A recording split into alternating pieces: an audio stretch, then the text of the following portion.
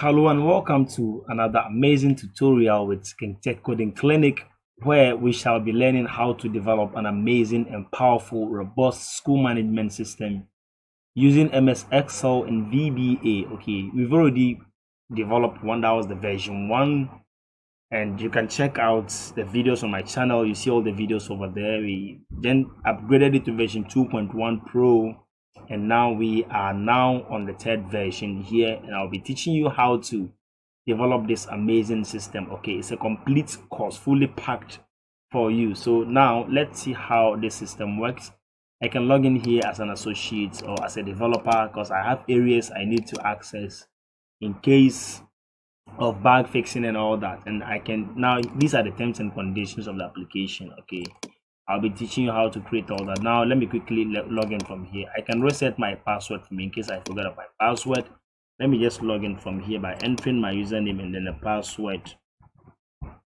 Then find simple. I'm in. Perfect, I'm in. So from here you can see the dashboard, this intuitive dashboard here. So now there is no data in the system. I wouldn't want to prolong this video, so data entries wouldn't be done. But if you want to see complete video on how the system works, where you see me live entering data, I'll leave the link for that particular video in the description below. You can pick that video up and watch and see how the system works. For now, I'm going to walk you through the features, and that'll be all.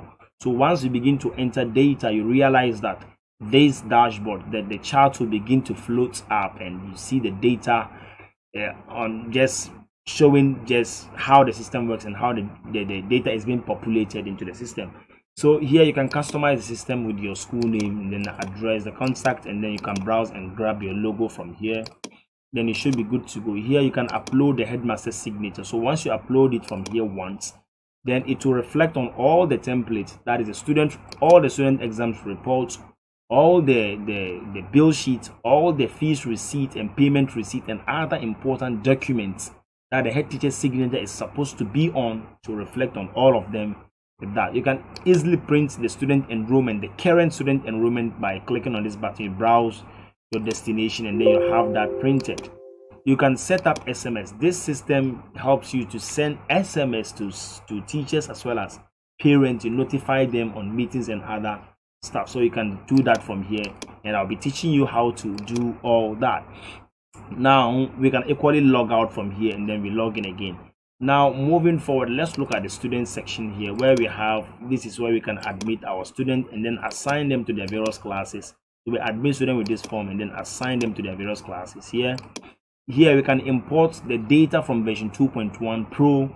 If you are already a user of version 2.1 Pro now that is upgraded to version 3, you can just import your data from here. You don't have to key in new, you don't have to sit down again, start entering data all over again.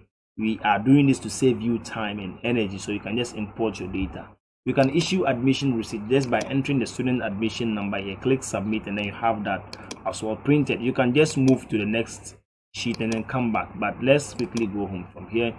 We can equally, let's see, now let's go to the teachers. We can keep teachers records from here, where we can add teachers from this using this amazing form, and then we can do a lot of stuff. We can equally import teachers data from the previous version as well. And we also have the teachers image, that's the summary data of the teachers from here as well. Okay, and then we also have fees. This is where we can check fees. Okay, we can update fees. Now all this list for the fees and the exam, will be getting to the exams, will be coming from the main admission database. So now we can click on this button to create list, where we can have the student admission number, the name, the class, the gender, the admission date, all coming from the database. And then we can click on this button to update their fees, the amount each and every student is supposed to pay per class or whatsoever. We do that using this amazing form.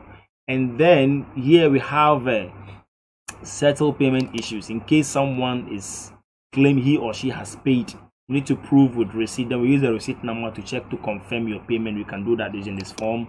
And then we can issue receipts here after payment just by entering student admission number here. You click submit and you have the receipt printed. We can equally import fees data from the previous version. You click on this, you browse, then you grab the data, then you import that here. We have bill sheet. Okay, at the end of the term, the student needs to know the amount or the fees they are going to pay for the coming term or coming academic year. So the bill sheet takes care of that, where we have the current bill, the arrears, and then the total all together on the bill sheet. So you can just print a single bill sheet for a particular student by just entering that student's ID here or the admission number here. Then you click print, and then you are good to go. But sometimes that is boring. You would want to print all the students, the whole school. You would want to print all their bill sheets at a go. So you can do that by clicking on this. Just browse the folder in which you would want to export all those bill sheets into. You get the folder, and then once you click this button, you have all those bill sheets for each and every student, starting from the first to the last student, generated inside that folder. Okay, so basically that is that about the fees session. Let's go home again. Now we move on to classes. We have each and every class, every level with their class. We have crèche, we have nursery. You can see them with their classes here as well. We have the exam scores. We have KG1 exam scores. We have KG2 up to the top class here. Now let me show you something. With the exam scores, we have a very powerful feature here where teachers or where the admin can export this sheet here and then give it to the KG2 class teacher. He or she is going to use this sheet and fill all the scores for the various subjects at the end of the term exams, and then after that bring back that sheet, and then the sheet will then be imported back into the system, and then we can have our report generated from here. It's as simple as that. I'll show you how the report is being generated. Now once that is done, let me show you another thing again. To the top classes, we have subject teachers. We can equally export for English teacher for him or her to fill for his subject or her subject alone, and then bring it back for us to import it back into the system. Each and every subject teacher can do that. We have math, science. We can export and import for each and every class. We give it to them to fill, they bring it back, we import it back into the system. So once we are done, then we can then move on to do what? To generate our report. So how do we generate report? We click on this. So from here, let me show you something here before we move forward. Let me come back to exam scores. Yeah, from here we can create list by clicking on this. You just create exams list, and that'll be coming from the class. Once you click on this, it will create list from KG1 class, and then we bring them here as well. Each and every class with their exam score sheet, and same as creating of the list as well. We can clear the list from here. We can clear the scores at the end of the term from here, where we can enter new scores and all that. So how do we generate report? It's simple. Just create a folder on the desktop. Okay, once you are done, just browse to grab that folder. But once you are done entering the report and everything, you would want to upload the class teacher signature. This is KG1. You can just click on this. Then we have this from browse and grab that teacher signature, upload it, and then you have the report generated. You have the signature uploaded, and once you hit this button, you generate reports into PDF, and all will be in a folder called KG1 report. If you want it in Excel format, you do that. So once report is generated, you should see something like this. You can see you have all the reports. So this will be the template, the sample report. This is how the reports are going to look like. It's very simple. So you can see that we have the various report inside this folder here. You can see KG1 report. I've already generated samples of them here. So that is how reports are being generated. Moving forward, now we can equally, let me just go back home and then we can see everything clearly. We can equally send SMS to teachers as well as parents from here. Once we come here, we can just click on this to create teachers list, and that'll be coming from the teachers database, their names and contacts. So how do we even compose the message? It's simple. To click compose, just click on this compose, just begin typing your message. So let's say there is going to be a staff meeting. Simple as that. So once you understand, don't even add hi or hello. Once you are done, for now it wouldn't work. Let me show you something. Let me try entering some data here. Let me say the name of the student, the teacher is John. Without data here, we can't compose a message. So the contact is 0542590854. Then we have the next person here, maybe Yao, and then the same. Let me try using the same contact number, and let me just drag this as well. At least 3 teachers, that would be good. And then maybe James, something like that stuff. So we can edit this number. So once we are done, we can just quickly click on this compose and then just type the message. There is going to be a staff meeting full stop. So once you are done, just click on compose. Now let's see what happens. You can see that we've just composed message. One message is now composed for all these teachers.